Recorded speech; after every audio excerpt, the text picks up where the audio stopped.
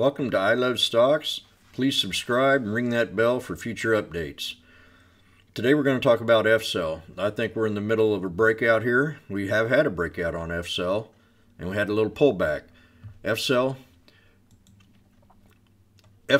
Energy, together with its subsidiaries, designs, manufactures, sells, and installs, operates, services stationary fuel cell power plants for distributed power generation.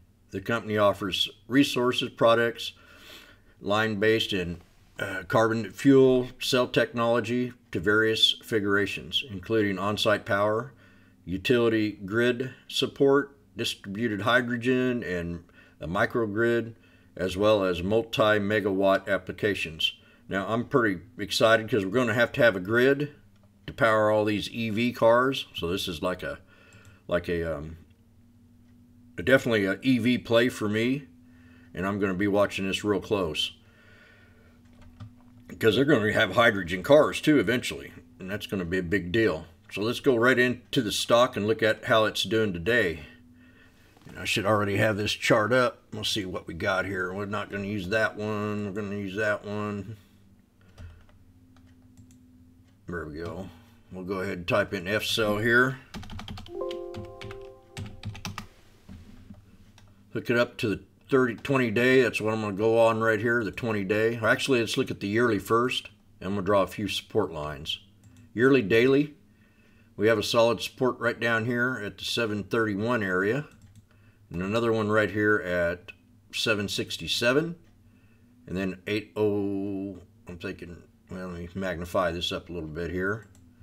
I'm using the bodies of the candles. And I think that 798 would be good enough. And we'll put another one right here, another one right here, and we'll just keep doing up on the way up to find resistance levels that we want to break. And these are all going to be like solid resistances on the daily. So I take them in pretty good configuration here. We'll go ahead and move it up one more time. This is FCEL. I'm drawing it out for you.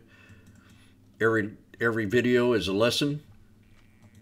If you want to learn my extended trend line method, and we're going to go ahead and pull this to the 20 day. Where's my 20 day on here? There it is. Kind of hard to find. Yeah, see how they kind of come right in there? Looking pretty good. So we got a pivot point in this breakout channel right here at 853. And right now we're at 840, I think. Let me go ahead and turn this into a red line. This is like a pivot point. This is where we need pivot point in the channel. That's where it's either going to decide if it wants to break up or break down. So we call that a hard resistance at 853. Let's look at the tape and see how it's running right now. We're at 840, so we're getting up around that area. We do have higher lows, and we do have an ascending triangle breakout that we had down here at 7. Oh, I don't know. Kind of like a head and shoulders in a way, but the momentum with higher lows can keep this thing going up. So the resistance that we got to break is going to be this 853, and I think the next one is going to be this top right in here where we had this high. And actually, I want to kind of fine tune that a little bit. No, it's pretty good. I'm going to erase this line. I'm just going to fine tune it. There you go. Right there at 886. And then this last one where the spinning top is, that's where we want to go ahead and try to break that 970. But right below it, it's 938. And I'm going to go ahead and I'm going to turn that into a red line. That's the resistance we want to get to break. That's going to be the hard resistance. And we'll take a bigger look at it here now. Let's put it back here on the 20 day or on the 10, 5 day, 5 minute. Yeah, there we go. Right in the middle of that pivot point of that channel right in there that we had on that day. That's what's showing to me. So the resistance we got to break is going to be this 853. Solid support. Your first one's going to be right here, right around the 822 area. That needs to hold right there. 822, and then you got four more actually, with a strong buy down at 731. So you got the 822, 798, and 767 for solid supports with a strong buy at 731. Resistance to break here at 853.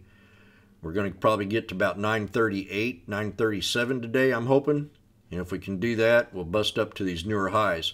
But I think we're in the middle, as I show you on the 20-day one more time. We've had higher lows. We're about ready to hit that pivot point and that next resistance long. And if we can break past 1017 long, this will be a swing trade and a scalp for me and a day trade. I'll be day trading it and swing trading it. I'll buy a small position on a pullback, and I'll scalp it on the way up. This is FCEL. Let's take another look at the website here. Please subscribe, ring that bell for future updates. I'm on this trade. Hit that Twitter bird. Follow us on there. Miss Vegas is always posting alerts in here. And we just sure love stocks.